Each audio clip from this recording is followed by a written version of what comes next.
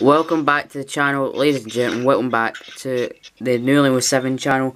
And after today's performance, Neil, and finally, after all the Celtic fans saying it, finally uses the 3-5-2, and you can tell the difference when you see two strikers, actual strikers on the park, can't you, Lewis? 3-5-2 year for 10 in a row. Because, well, Lewis didn't watch the game today, but I did, and the difference when you have strikers in the three. I was able to see the goal highlights. How I did that was Reddit. How they got them, I cannot disclose. Great matches on. Before we get into the three things we learned, it was a better game than we've seen lately, and I think that, alright, Frimpong didn't have the best of games, because, you know, but he is suited to that kind of role, didn't he? Yeah. Frimpong playing at right wing is just... Also, Duffy getting his first start for the Celtic and getting his debut goal. You know, he's 6'4" or something. He was like the Terminator, just destroying the players. Yeah, Julian was a bit shaky today. I'm not gonna lie, he was a bit shaky.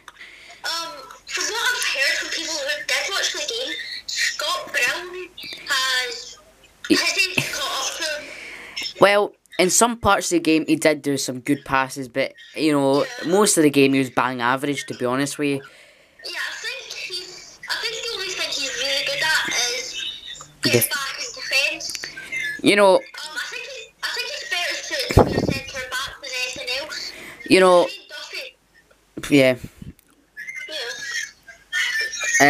Also, as I said, before, right, so the first thing we learned, obviously we said it in the intro, like the start of the video there, is the 3-5-2. It works very well with Celtic.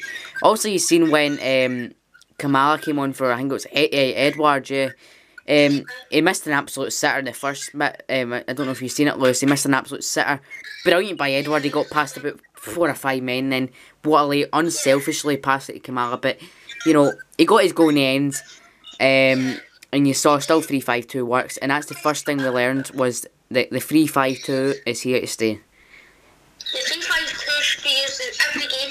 Home, away, European. Because as I say, we can't afford to lose or draw this season. Because, like, Rangers are already 6 points ahead of us. But we've got an advantage this week. We have got St Mirren away. That's our game that get cancelled. And Hibs are playing Rangers on Sunday. We've got Livingston at home. See if we beat Livingston on home on Saturday, and Rangers get beat on Sunday. All 3 of St Mirren's keepers have tested positive for corona. Yeah. One hasn't, yeah. But he's been taken away because he could potentially spread it. And before we get into the second thing, and if Rangers lose on Sunday, we will be second in the league. Rangers will be, yeah. Am I right? Yeah, I'm right, yeah. But if they draw, I think we'll be first, yeah, we'll be first. Yeah. So on to the second thing, Lewis. Barca is great. Yeah, the second thing is, yeah, go on. Champions League. That was the first match where he was really needing to put in an effort, and I think going so long, quarantine, the Greek Super League, I think, was cancelled. Yeah, and then barely having to make any saves for the games before that. You can't expect a keeper to be good when it's barely done anything to do it, like, and also, you've seen, I said in the second, I just said in a minute ago, a couple of minutes ago, you've seen when Duffy has that presence of defending and attacking, you know, as you've seen his goal, what a difference it makes to defence. Yeah, I've heard that he basically kept us in the game because he was. I heard Celtic got a lot of attacking chances, and that's where Barca shined. Yeah, they did have a lot of attacking chances. Ross County must be one of the most unlucky teams in the league. They had a free kick in the first half, it hit off the post. I think it was like 4 or 5 times hit off the post in this half. The first half. That's all their bad luck for the year. Yeah. Ross County come top 3 on betting it now. Yeah.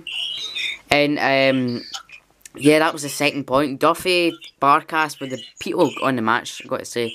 The third point is, Lennon, just listen to your supporters, I think.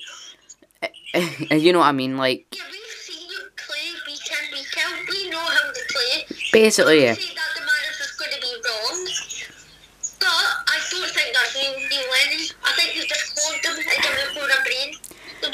Yeah. hidden in the back, and I'm telling you now. I mean, In a little vault. No, I'm telling you, the Pope was already driving up to the Glasgow to go into the routine. and also I've got a point. When I watched the match today, I didn't really see much of Forrest. He's not a left back at all, like a left back, left winger. Really, to be honest with you, he is only like this. Wing back, I think he would have played that. He's not at all. No, he's not.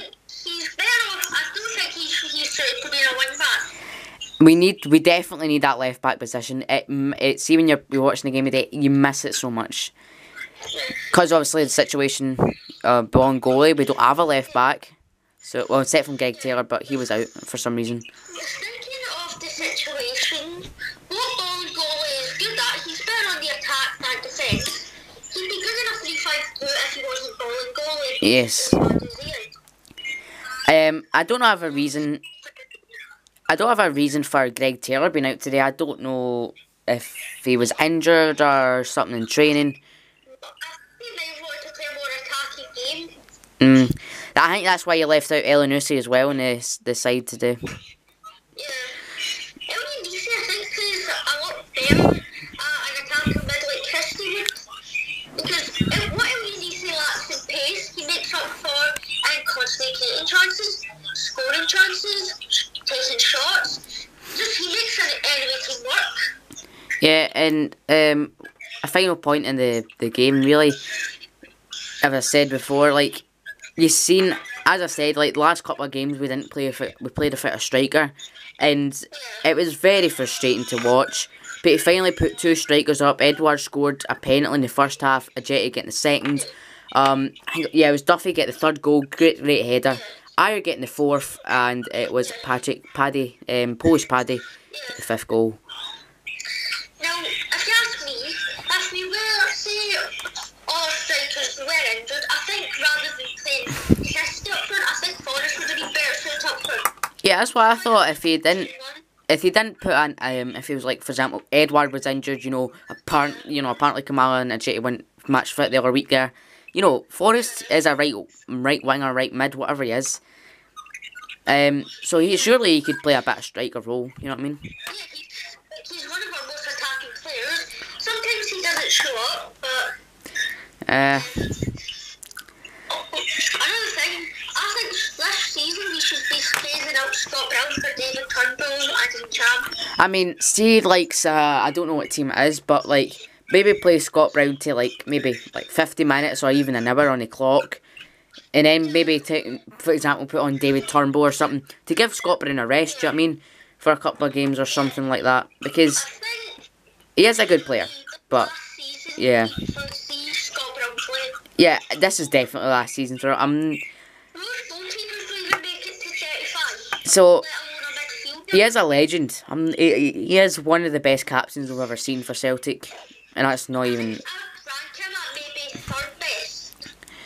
You've got Billy McNeil and what was his name? No, I think I had Scott Brown ranked second best here.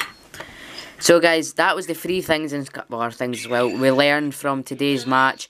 If you want to see more of these videos, I will probably do a match preview on Friday. We're going to do a match preview of Celtic vs Livingston, and I'll see you guys in that video. And sometimes we'll just talk about football. Yes, we will.